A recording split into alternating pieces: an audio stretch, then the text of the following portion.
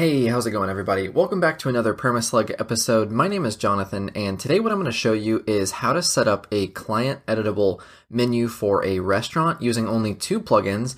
That is Oxygen to design your website, and then Advanced Custom Fields Pro.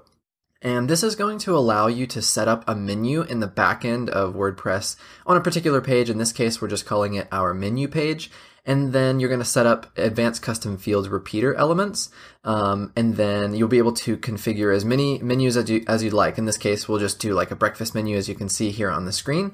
But what you can also do is have more. So you could have breakfast, lunch, and dinner. You could have, late night, tapas, whatever you want. Basically, the idea here is that we're going to build a menu so that the client can come into the back end of WordPress. They can edit the menu without having to contact you, and they'll never have to actually see any code, and they'll also never have to know that Oxygen is what is rendering the site. So basically what I'm going to do is just show you the back end of this example site here. I only have these two plugins. It's Advanced Custom Fields Pro, which is so cheap that if you haven't already bought it, just go ahead and do it. You'll be amazed at all the stuff that it can do, especially in relation to Oxygen.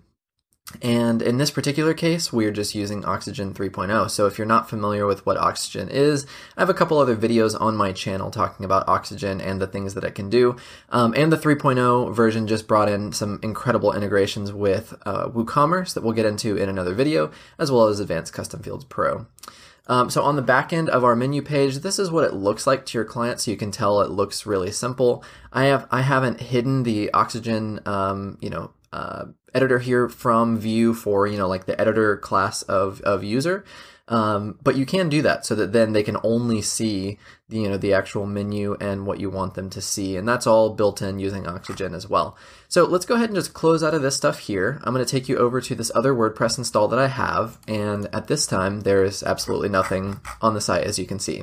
So what we're going to do first is start off by creating an Oxygen template, and we're just going to call this one All Pages.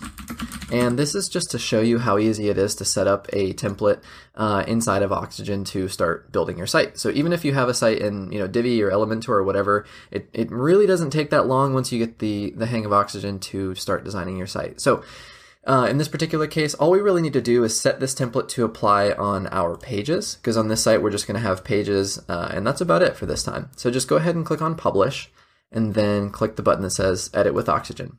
So now what we're going to do is basically just add in from the library down here. We're going to go to Design Sets, click on Winery, and then we'll go to Sections. Let's just put in the same header. Actually, let's do this white header, change it up a little bit, make it look nice. And of course, our restaurant probably isn't a winery, but it's close enough that it kind of makes sense. I'm going to go back to Add, go to Footers this time, and then let's just do like this one. And then what I want to do now is go back to Add, go all the way back to kind of my main screen here, click on Basics, and then click the Inner Content element. If you're not familiar with the Inner Content, this is basically just the element that's going to render what's on either the pages, whatever is in Gutenberg on that particular page or post, or in the WordPress content editor if you're still using the classic editor. But it's basically going to be the middle section of every page or post on our site. So let's go ahead and take that into the middle between our header and our footer here. And then a little trick I like to do, which you've probably seen before if you watch my videos, is click on Size and Spacing when I have the Inner Content element selected. Choose Min Height, and then set that min height to something like 85 VH. So that way your footer is not floating in the top of the screen if the page content is not very long. So click on Save, and there we have it. Your header and footer are ready to go, and your Inner Content element is going to render the content of our pages. So let's go ahead and click on Back to WordPress Admin. The next thing we're going to do is actually go add in our menu page. So let's just go add a new page. We'll call this one Menu, and then, Gutenberg, not used to that yet. So we'll just call this page Menu, click on Publish, and then we really don't need to worry about anything else, as far as this particular page at the moment. So now what we can do is go to Custom Fields, click on Field Groups, and if you've never done this before, that's okay. I'm going to walk through this slow enough that you should be able to follow along perfectly. Click on Add New Field Group here, and just call this something super generic like Menu. That's totally fine. You don't need to worry about Oxygen, so just go ahead and minimize that. And then don't worry about adding a field just yet. What we're going to do is change post type is equal to page, and then the post we're going to change to page is equal to menu. So you can set this up however you want. I just don't want this field group to appear anywhere else except the menu page. A couple of things that I like to do down here is just change the position of where these custom fields show up to high right after the title above the Oxygen editor, so it's at the top of the page, you can't miss it. And that's pretty much all you need to do. So I like to go ahead and click on publish, and now we can actually add in our fields here. So what you're going to see is an overwhelming assortment of options and questions here. This field label, just call, actually before you set your field label, change this field type to repeater all the way down here at the bottom, and you're not going to see this unless you have Advanced Custom Fields Pro installed. The field label you can just change to something like, in our case earlier, we had breakfast menu. And then you could have, just one menu for the whole site. But what I would like to do, if it were me with a real restaurant, is break these up into like breakfast menu, lunch, dinner, etc. And then you don't have to set this to required, that's up to you, but here's where the repeater element kind of comes into its own. So the subfields is where we're going to actually add in what we showed earlier, which was the item price, description, and the name. So you can set these up in whatever order you want. It really doesn't matter because we're going to configure it in Oxygen how we want it to look, so the order doesn't make any difference at all here. So click on Add Field. Field label is going to be, let's just say like item name. And then the field label and the field name can match. Just make sure they're not too generic. You want them to be unique so you don't cause yourself problems. Field type, you could play around with this, but everything that you saw me do earlier, they were all set up as text elements. Whether or not you want it to required is up to you.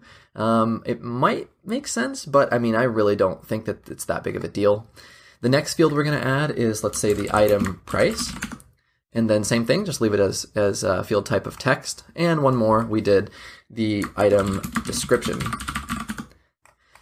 And then from here, you could add, if you wanted to, like an image or other details. Maybe if you have like a star rating or something special that you need to add, maybe like gluten-free considerations or any kind of other extra data, you could add a fourth element here. We're not going to worry about that at the moment, so we just have our 3. Now down here, you can say, a minimum number of rows, as in like, how many menu items do you have to have? You can choose what is collapsed on the back end. So don't really worry about any of this kind of stuff. But the button label here might be something you want to mess with. So instead of it saying add row, you could just say add menu item. And I'll show you what that looks like here in just a second. Go ahead and scroll back up to the top and just click on update. And there's our field group created. In this particular case, what you might want to do is just go ahead and click on duplicate, and then you could call this one like, lunch menu instead of breakfast, and then just make sure to change the field name here, lunch menu. I'll just leave it lunch menu copy, and that'll be totally fine. So click on update, and now when we go back to our menu page, what you'll see is the field group that we just set up is now visible right here. So the breakfast menu, of course, there's nothing on it, but if you click add menu item, then this is where you can actually start adding in the menu items. So earlier I just had French toast. That's my favorite breakfast food. Item price, I think I said like $9. And then choose your topping of fresh fruit or maple syrup. There we go. And you can just add in a couple things here. So eggs Benedict was another one I chose. Let's say that one is $12. Salmon and capers is the description on that. Another one might be egg skillet, something like that. I don't know, maybe $10. And this comes with your choice of bacon or ham. For lunch, we can put in a BLT. That's going to be $8.49. And then our description is going to be comes with fries or salad. And then we can have, what else do we want for lunch? What sounds good right now? Maybe like a chicken salad. And that will be $12 because those are always way overpriced. And then grilled chicken salad with your choice of dressing. There we go. And then what's our third item? So we have 3 in breakfast and 3 in lunch. Let's say something like cheeseburger. That'll be $10. And comes with steak fries. There we go. Perfect. So again, You can see how easy it is for a client to come in here and edit this menu themselves. You wouldn't actually have to, do it for them. They are totally capable of getting in here and adding as many items as they want. You could set this up for them so that then they can come in and kind of see the example, but I really don't think there would be any confusion here. If you own and run a restaurant, then you can figure this out, I think. So go ahead and click on Update. And then now what we're going to do is actually go down here and edit with Oxygen. And this is where we're going to set up the repeater element in the Oxygen editor, which you only have to do once, and then anything your client adds to that menu that we just created is going to automatically show up on the front end. So let's add in a section. We're going to start off with a heading, and we're just going to call this heading Breakfast Menu. Let's add some margin underneath this heading here, and then we're going to add in our repeater element, which is under Helpers. So this is where it starts to get fun. So when in the query option, click on Use ACF Repeater. This one, because we're working with our breakfast menu, we're going to click on Breakfast, and then you can click on Apply. It's not going to do anything at the moment, that's fine. But what we can do here is in this div, this is going to be the container of one menu item. So this whole thing, what you can do is start to build inside of that. So what I'm going to do here is click on a heading. I'm going to add that in, and it's going to re-render every time, which I think there's a way to change, but it's not that big of a deal. You only have to do this once, so it's not like it's hard. What you can do is double click this and then choose this Insert Data. This is the Dynamic Data button. Click Insert Data. Choose Repeater Field, and then the field we're going to go with Item Name, Insert, and then as you can see it brings in all of our breakfast items that we just created, which is super awesome. I'm going to go ahead and add in a text element here, and then do the same thing. Double click on this, Insert Data, Repeater, and then we're going to add in our item description. And there you go. So there's the descriptions that we just put. One more element I'm going to add in is a heading here. And then this heading is going to actually be our price. So let's double click, Insert Data, Repeater, and then Item Price. And now you can see the prices that we set up look perfect. So this doesn't look exactly like you would want it, I wouldn't think, because you probably want how it was set up before with the title and the description to the left and then the price out to the right. And that's really easy to fix. So what I'm going to do is change this div that I have selected here to stack child elements horizontally. And that looks roughly right, but then, if you went middle and kind of space between, then things don't look quite right. I mean, that looks fine, but if you have a longer description, it's going to start skewing the structure. So what I'm going to do instead is actually open my structure panel.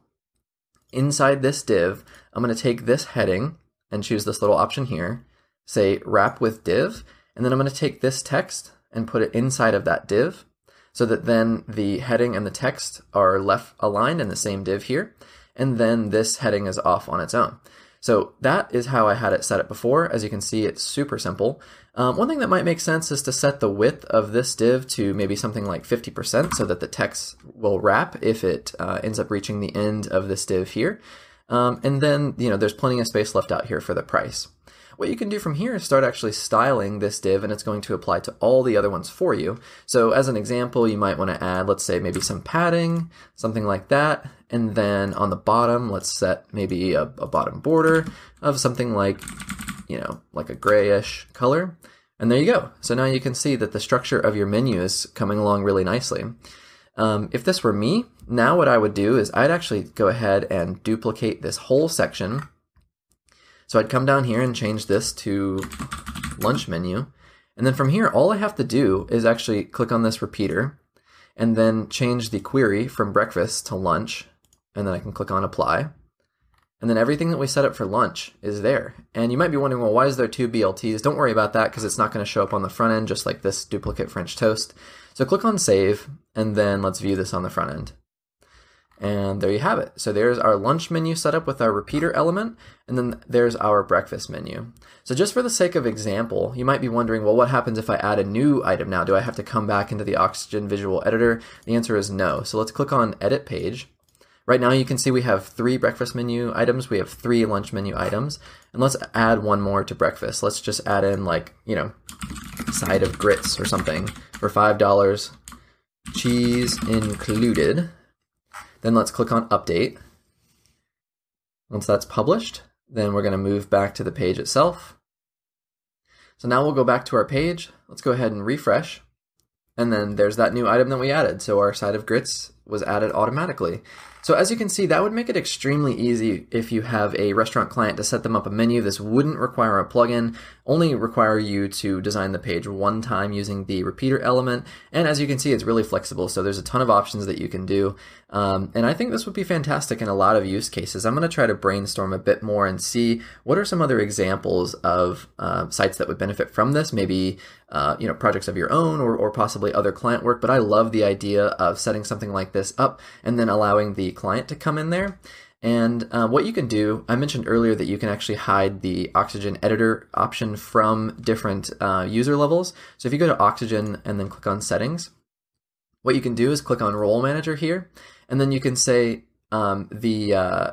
who has access to Oxygen. So by default, of course, administrators do, editors do or do not. I think everything by default is no access, which is great. So as long as you set the person's user type to the appropriate level, whatever is applicable for them, and maybe just set the expectation, like if you need to change the structure of a page, that's something I do, and it's either included or we bill for it, or however you want to do it. But long story short, you can hide the Oxygen editor from people. So when they come into the back end of a page, all they see is this, top kind of Gutenberg item. And even if they put anything in here, it's not going to make any difference because we've already rendered the page using Oxygen. We've built and rendered the page using Oxygen.